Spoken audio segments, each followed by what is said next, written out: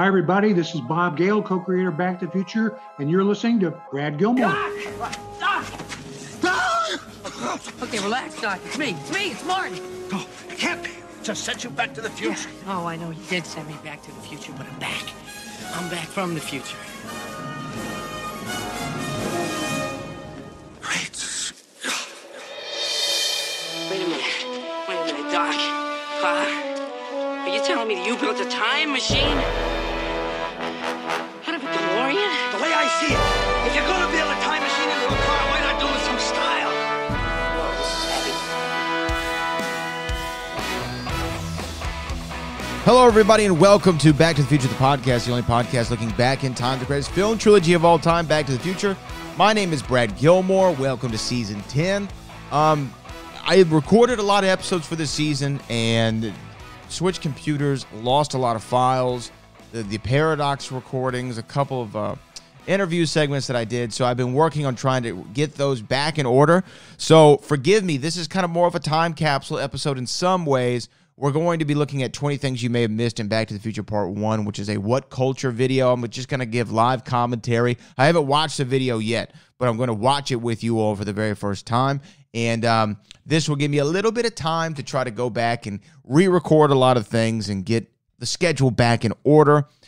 Back to the Future, the podcast, Season 10, still in full effect. What's been your favorite episode thus far? Leave me a 5-star review. Let me know in the review section on Apple Podcast, and I will read that review here on the show. Let's check. Is there anything new that I haven't done? Is there a new one?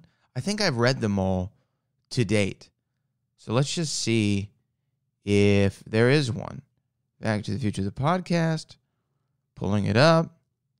I believe I have them all on here. Yeah, I've read them all. But go ahead and go do that, please. I would really appreciate that. Why do we only have 4.7 stars? Oh, somebody, I'll tell you why. We have one review where somebody said best thing ever, but only gave me 3 stars. Everybody else is giving 5. So there we go. That explains it. But go ahead and do that. But let's not waste any time. Let me go to my 20 things you may have missed in Back to the Future Part 1 here on Season 10 of Back to the Future, the podcast.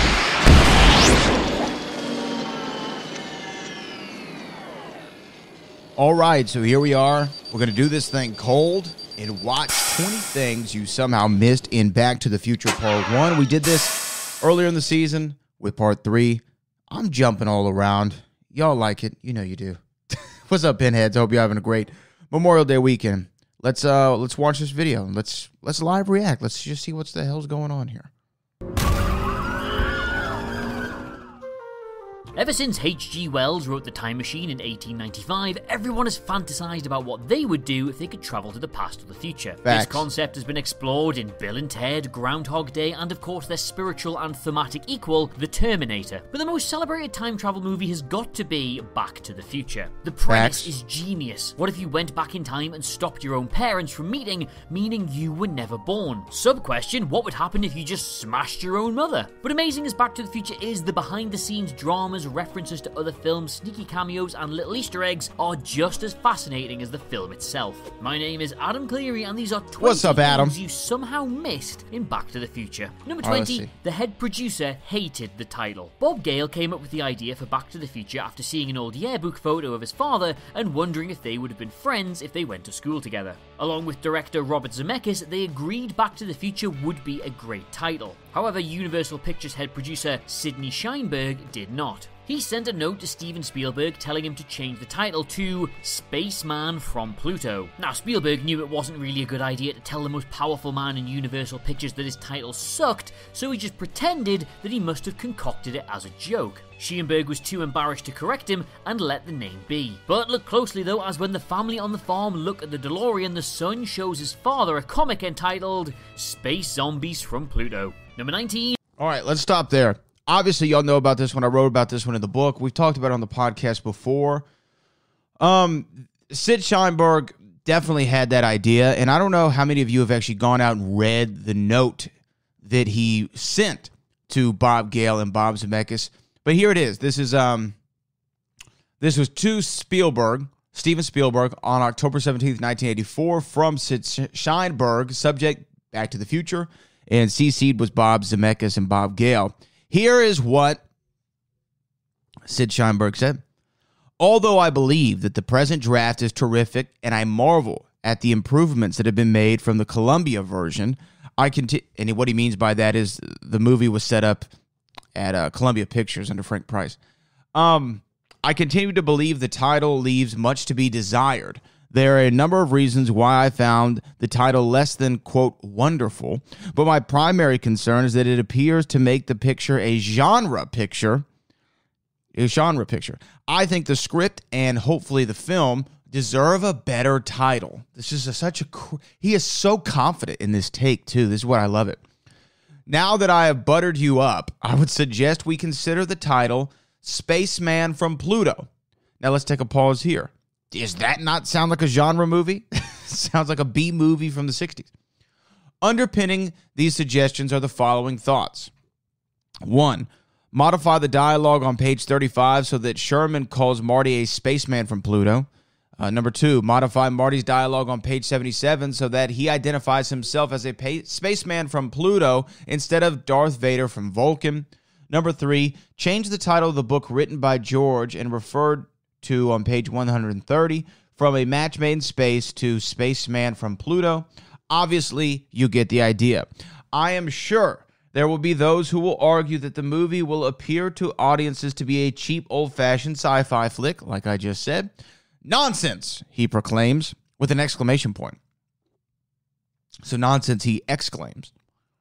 I think it's a kind of title that has heat, originality, and projects fun. He put that in quotes. Most importantly, I think it avoids the feeling of a genre time travel movie, and he signs it Sidney J. Sheinberg.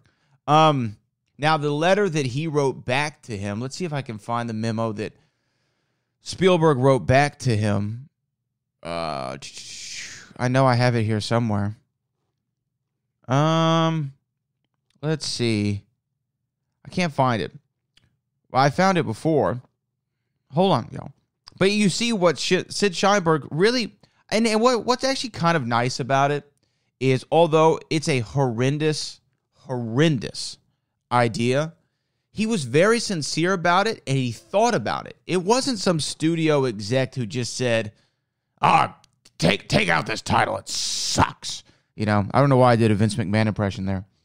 It wasn't like that. He really, truly, honestly felt that this was a good title, and we should go with this, And I think that as sweet as it was and how you crafted an argument for it and what have you, it was just such a bad idea. Such a bad idea. Have I found this yet? Moon River. Let's see. So this is apparently what Gale said the letter was. Hi, Sid. Thanks for your most humorous memo. We all got a big laugh out of it. Keep them coming. I feel like I've read something differently. Hold on. Do I have it in here? Y'all bear with me for a moment here as I thumb through my book. I swear that there's I think I just passed it.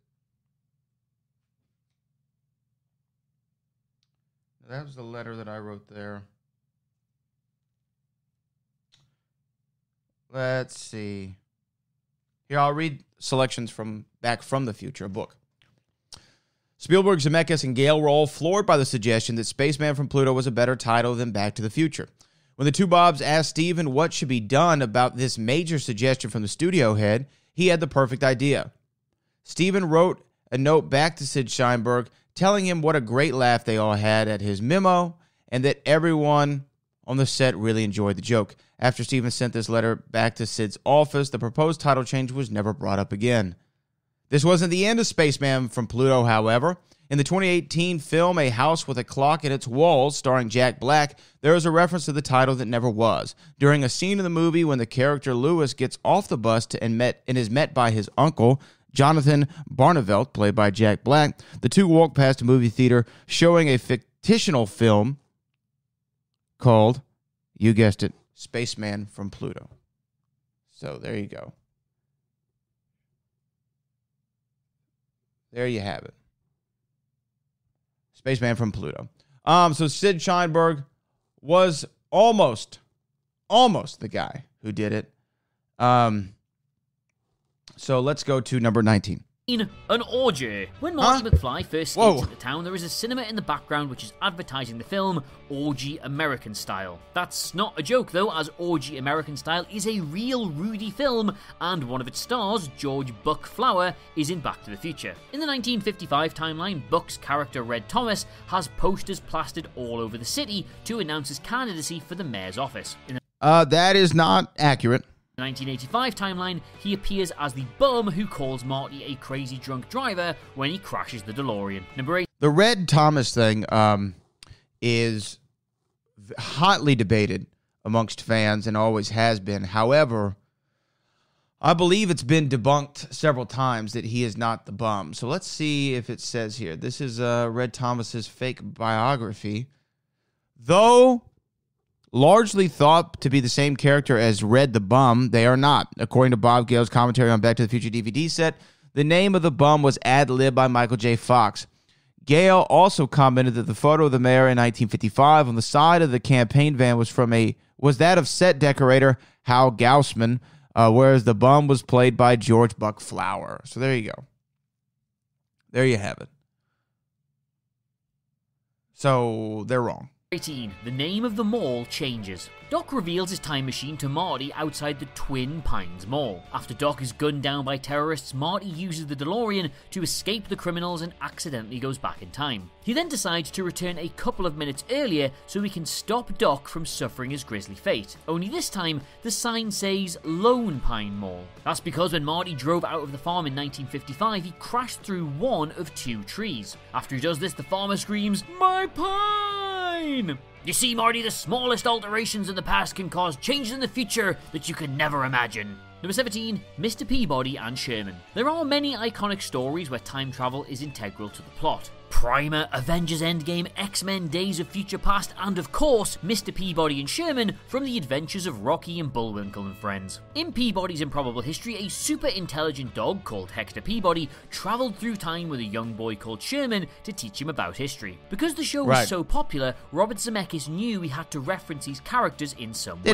When Marty travels to 1955, he crashes into a farmer's barn. The family mistake him for an alien and try to shoot him. As Marty drives away, the farmer tries to blast the DeLorean but indirectly hits the postbox, which has the name Peabody written on it. And as an extra little nod, the farmer's son is credited as Sherman. Number 16, the first scene tells you... I think we all knew about the Lone Pine Mall and the Sherman and Peabody thing, right?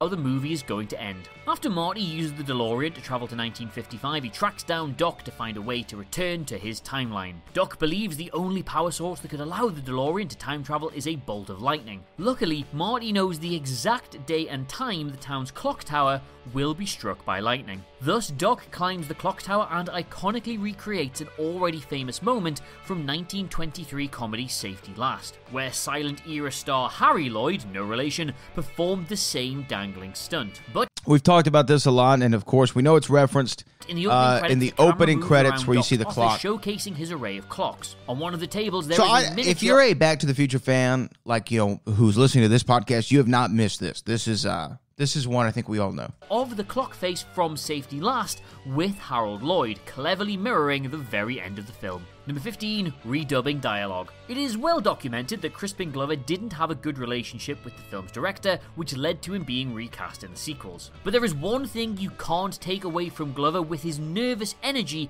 he was born to play Marty's wimpy father, George McFly. But the thing is, Glover was too nervous and stuttered through most of his lines. He got so worked up before shooting one scene he lost his voice, forcing him to mime his dialogue and dub it in later. Oh, and while we're on the subject of dubbing, the jet engine used to create the storm that stops Doc hearing Marty really did stop Doc from hearing Marty. It was so loud they had to dub their lines back in afterwards. Number 14, dialogue was...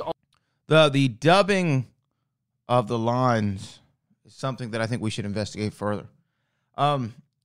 Crispin, I think, had such an interesting way of talking in his line deliveries in Back to the Future. And he's so, as he is with everything. We've had him on the show before. I'm grateful to have talked to him. But he's so of an interesting cat that, I can kind of go for that. But let's do a little bit of research here. Crispin Glover lost voice in Back to the Future. Let's see. Where did they hear that? I never heard that one before. Huh. Anyway, well, there you go. I don't know if that's true. I'll have to. I'm good. That is a Stephen Clark question, because I don't know about the dubbing because he was so worked up. Altered after 9/11. After the tragic attack on the World Trade Center, many programs on television were altered to remove any mention of terrorism. Now, in Back to the Future, Libyan terrorists give Doc a batch of plutonium under the impression he was going to build them a nuclear bomb. Realizing he's double-crossed them, they just shoot him dead instead. When Marty travels to 1955, he writes a letter to Doc, which informs him he will be killed in 1985. When Doc rips up the letter, Marty shouts out, "You'll be shot by terrorists!" When the film was aired after the 9/11 attacks, the scene was edited so Marty just cries out, "You'll be shot!" Anytime the letter is shown on screen, the words "by terrorists" are digitally removed. Number 13, Doc bribes a cop. As Doc is setting up the power cables at the clock tower, a nosy cop appears from behind, looking suspiciously at the DeLorean. When Doc says he's conducting a weather experiment, the police officer requests to see a permit. As Doc shows him this, air quotes, permit, the shot cuts to Marty. A deleted scene reveals that Doc made the copper stay quiet about his little experiment by bribing him, but why would you cut that? Well, because while that's going on, Marty starts worrying that going on a date with his mother might turn him gay. Unsurprisingly, after filming, the director realised this was A, very weird thing to say, and B, just a very weird thing to say, so he hacked it out. Well, yeah, I mean, the great cut. I think we talked about this with Frank. I understood what they're trying to do with the scene is, trying to do something to highlight the differences in 1950s and in 1985 vernacular, 55 and 85 vernacular.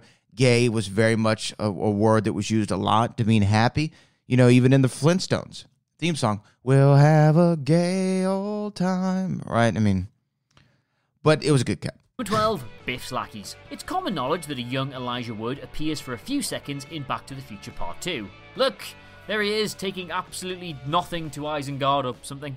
But Biff's flunkies are equally as interesting, because while the actors who played Skinhead and 3D went on to have minor success in the acting world, the actor who plays Match is Billy Zane. Yep, the guy from Twin Peaks, from Titanic, from Zoolander, from The Phantom, and Going Out with Kelly Brook. Number 11, Doc's entrance makes... I still want to get Billy Zane on this show so bad. I love Billy Zane, man. The Phantom's one of my favorite movies. Obviously, Back to the Future is my favorite movie.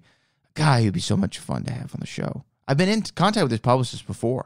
Like, he and his myself and his publicist, went back and forth on so many emails, and we were so close to getting something done during the pandemic. I don't know what happened, but I would love to have him on. Makes no sense. As Marty arrives at the mall to meet Doc, the DeLorean is unveiled to him and the audience for the first time. As the time machine reverses out of the van, the automobile's doors open vertically, revealing the driver and inventor, Dr. Emmett Brown. There's just one teeny weeny itty bitty little problem with this scene though. It doesn't make any sense. How did Doc get inside the DeLorean if the vehicle could barely fit in the back of the van? You would have to roll it in, then drive to where you were going, then roll it back out, get in, drive back into the van, then reverse it out when you wanted to make your entrance. Which, I mean, yeah, sure, he could have done that, but he doesn't even realise Marty's there, so... plot hole, slightly. Number 10. Not a plot hole, but... yes, if you want to nitpick any movie, you can find some flawed logic in the way that they're used, but... when you're presenting the time machine for the very first time to the audiences, you want them to have a holy crap reaction. And that's what they did. By the way, while I'm thinking about it, because it's a little bit paradoxical that Doc was in with the way that they revealed the DeLorean, I guess. This is a bad segue, but I'm using it to say I have recorded the other two parts of the Paradox script. The original file was deleted, and I was so frustrated after reading through that entire script. It takes a long time, as you all know, that I put it on the back burner because I was like, I'll get to it later in the season. But it will be coming out probably next week or the week after the next part, and then the following part after that. 10. Ronald Reagan, the actor? When Marty arrives in 1955, he has to convince Doc he has travelled from the future. Naturally, Doc challenges Marty's story and asks him who is the US president in 1985. When Marty correctly answers by saying Ronald Reagan, Doc scoffs at this proclamation because, well, at the time, he's just some actor you see in westerns. Speaking of which, when Marty realises he has gone back in time, he looks up at the Essex Theatre and notices it is playing Cattle Queen of Montana, a western released in 1954 starring, you guessed it, Ronald Reagan. Apparently, the producers and writers were worried that Reagan would be upset by these little jabs at his past, but story goes, he absolutely loved them. Number 9, Huey Lewis plays the... Yep, that's all factual. I think we all know that as Back to the Future fans. You might have missed, if you're not like a multiple repeat watcher or a background watcher like now I've become. Like, I watch everything that's happening in the background every time I watch the movie now to see if there's something new that pops up for me. And if you are not one of those, you may have missed him on the Cattle Queen of Montana billboard, but you probably saw that. Too damn loud, Judge. When Marty auditions for the Battle of the Bands, the judge dismisses him for being too darn loud. In case you didn't notice, the judge who says this line is played by the lead singer of the rock band, Huey Lewis and the News. Alright, so long story, one of the most defining soundtracks of the 1980s is the theme song for the 1984 film Ghostbusters, which was played by Ray Parker Jr., but you already knew that. What you didn't know is that Huey Lewis and the News sued Parker, stating that the track was just a rip-off of his song, I Want a New Drug, which came out earlier the same year. Huey was frustrated that his work could be stolen for other projects since it meant studios could theoretically rake in millions while he made absolutely nothing. This revelation inspired him to work on a blockbuster where he hoped to create a new song that would become a classic. For Back to the Future, he devised Back in Time and the band's most iconic song, The Power of Love. This is the song that Marty plays in the audition, hence why he's in the film, and the more you know. Number 8, the film tried and... Go rock Power of Love in your core right now. Like, that song goes so hard. Like, it's ridiculous. Failed to promote raisins. Did you notice the California raisin sign in the film? Well, yes. If you didn't, don't worry, most people didn't, and that was apparently a huge problem. The manager of the Californian Raisin Board paid $100,000 for their product to appear in Back to the Future. What's there? Under the condition it would be a story element. When a scene was shot of Marty eating raisins, the director worried it looked like he was eating a bowl full of dirt, and so cut the scene. Raisins were meant to appear in at least 4 scenes, but in the end, only an advertisement for the product appears one time on a bench. The California Raisin Board was livid since the advertisement could barely be seen, and it was right beside a homeless person who was, as I'm sure you remember, literally being played by a porn star. And even more funny than that, everyone remembers the Burger King shot though, which, to add insult to injury, wasn't even a product placement. Number 7, the DeLorean's top speed. Very short. Alright, this is one that I'm ready for. Speed they associate with this film, and they will all categorically say 88 miles per hour. The only problem with this though is that DeLoreans can only get up to 85 miles per hour. Not a big deal in the grand scheme of things. I mean, they can't travel through time either, but it did mean that all the speedometers had to be customized on set, so they went up to 95. Number 6. Okay, so that one is not accurate, according to my research. Because the DeLorean speedometer that they put in there, it wasn't because the car couldn't go up to 88. Of course the DeLorean can go at 88. Some people say that the DeLorean could actually do upwards of 100, 110. But the government regulations from the manufacturers is what limited the speedometer to 85, right? So, in my opinion, and if you even go back and look at the speedometer, like I'll bring it up here. Have you ever noticed that what speed they associate 55 is kind of like highlighted orange? With this film, and they will all the reason is because that was like the recommended speed, and it was required for them to highlight that due to the government regulation. So there you have it. 80 either, but it's 5. Number 6, all the speedometers had to be customized on set, so they went up to 95. Number 6, the Stanley Kubrick reference. In Marty's first scene in Back to the Future, he plays a single power chord using an amplifier, which blasts him off his feet. To set up the amplifier, Marty inserts keys into a slot which reads CRM114. This is a nod to visionary director Stanley Kubrick, who used the term CRM114 in 3 of his films. As the registry number of the spaceship in 2001: A Space Odyssey, the name of an encryption device in Dr. Strangelove, and on a bottle label in A Clockwork Orange. The term has appeared in other properties including Star Trek Deep Space Nine, Heroes, and Men in Black 3. This is probably the most obscure in-joke in the entire film, but still, I'm sure film fanatics get the reference and still appreciate it. I'm sure y'all knew that one. Why does Hill Valley look so familiar? Originally, the film was going to be shot in the city of Petaluma, California. Realizing it would be too chaotic and expensive if the film suffered any difficulties, which it totally did, by the way, the producers decided to shoot Back to the Future in the back lot of Universal Studios. The town where the story takes place, Hill Valley, is actually called Courthouse Square. You probably recognise it as it's appeared in countless television shows and films, including Bruce Almighty, The Incredible Hulk, Buffy the Vampire Slayer, Gremlins, To Kill a Mockingbird, The Offspring music video Why Don't You Get a Job, and the very first episode of the classic show, The Twilight Zone. There you go. We all knew that. Really Van Halen. When George refuses to date Lorraine, Marty breaks into his house pretending to be an alien and plays deafening music to wake him up, as you do. Before Marty plays the song, you can see him place a tape in the recorder which is labelled Edward Van Halen. But because the music played in this scene isn't from any Eddie Van Halen songs, fans wondered if it was actually him who was making the music. And yeah, it was. Eddie Van Halen agreed to play a tune for the scene, but his producer didn't allow him to perform any of his band's music. Also, the tape was meant to be labelled Van Halen, but his producer refused this request since it was the name of the band, which the studio did not have rights for.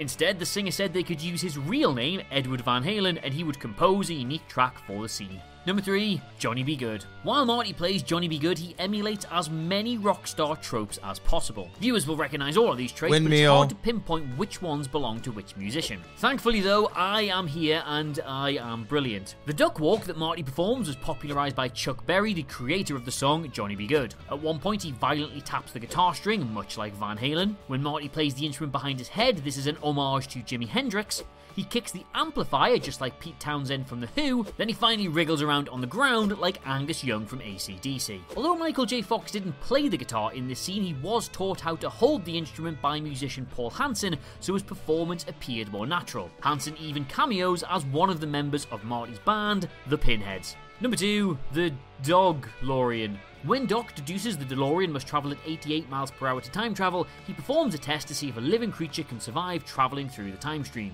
He places his dog, Einstein, in the vehicle and then uses a remote control to make the car travel at 88 miles per hour. While shooting this scene, the car is obviously not remote controlled. Trick photography is used to give the illusion the driverless car is moving at great speed while the dog, who is actually called Tiger by the way, is inside. And as you might have guessed, when there is a close-up of the dog in this scene, the car just isn't moving at all. But the director knew this scene was so crucial they needed at least one shot of the car driving really fast while the dog is clearly visible. So they had a stuntman do it while wearing a dog costume. Yep, that's what that is, right there. Doggy costume. Hey man, you gotta protect these animals. Pretending to be a dog driving a car. What a film. Number 1, Eric Stoltz is still in the movie. Although Michael J. Fox was offered the role of Marty, he couldn't commit to the part because he was working on the TV series Family Ties. As a result, Eric Stoltz was cast as the lead character. Stoltz worked on the film for 5 weeks but was fired because Robert Zemeckis thought he was too aggressive after he broke Biff's collarbone while shooting a scene.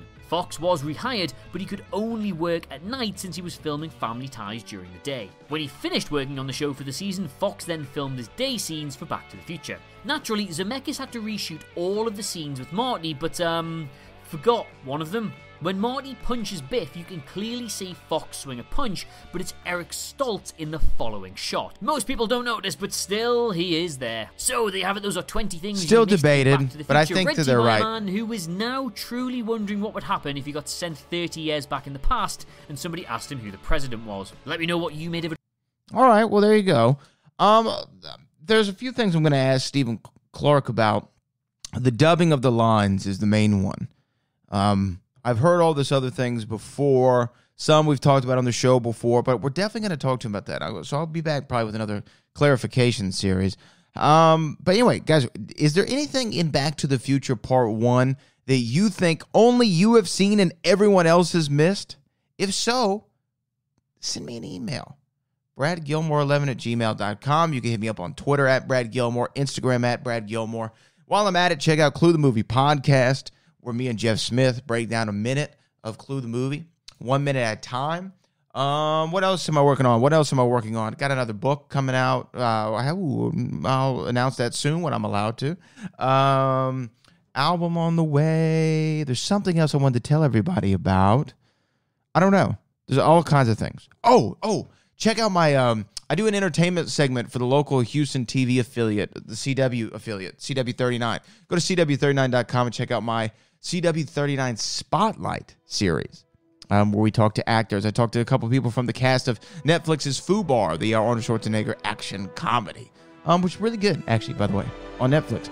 So, until next time, my name is Brad Gilmore. This has been Back to the Future, the podcast, and we will see you again in the future.